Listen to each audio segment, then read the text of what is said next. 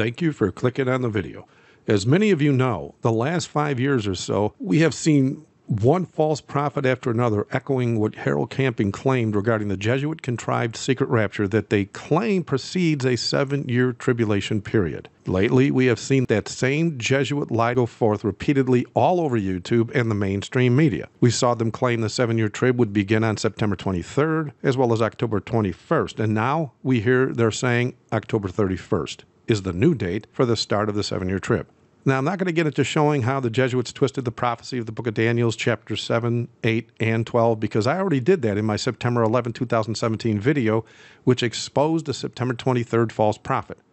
But because the emails keep coming in and the comments are still being posted asking about the 7-year trib, I thought I should make a video showing how one simple verse in Scripture blows the literal doors off this Jesuit-contrived and Vatican-approved false prophecy. And yes, there's a sinister reason for it. That one Bible verse is something that Jesus says in Matthew 24, verse 36, which was, "But of the day and hour knoweth no man, no, not the angels of heaven, but my Father only." Now, yes, I have used that verse in every video I made exposing the false prophets of September 23rd and October 21st, but most keep missing my point, and so I will say it plainly for all to hear. The 7-year trib concoction was penned for 3 reasons by the Jesuits.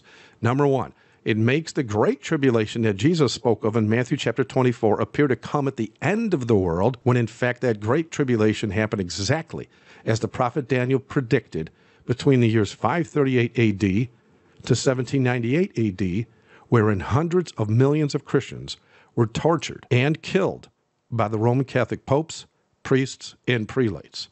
And number 2, their false prophecy makes Christ out to be a liar twice, in that it literally dictates that all the wicked that are left behind will know the exact date Jesus splits the eastern sky, because according to the Jesuits, after all the Christians are secretly taken to heaven one day, all the wicked need to do now is calculate his return by counting forward exactly 7 years, and they will have the exact date of his return, even though Jesus said, no man's going to know that date.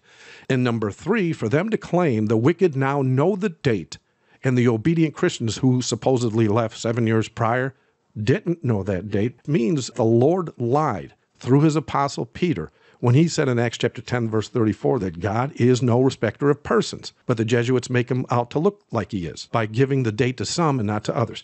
This false prophecy of Rome makes the Bible come off as faulty, while at the same time belittles the author of it. And this is actually the Vatican's main foundation for membership in the Roman Catholic Church. And for those that were confused by that statement, I have a page on my website titled, Why Rome Hates Sola Scriptura, wherein I show why Rome hates the Bible as much as they do, wherein they declare ecclesiastical power over it, power to change it, and even power to kill anyone that reads it.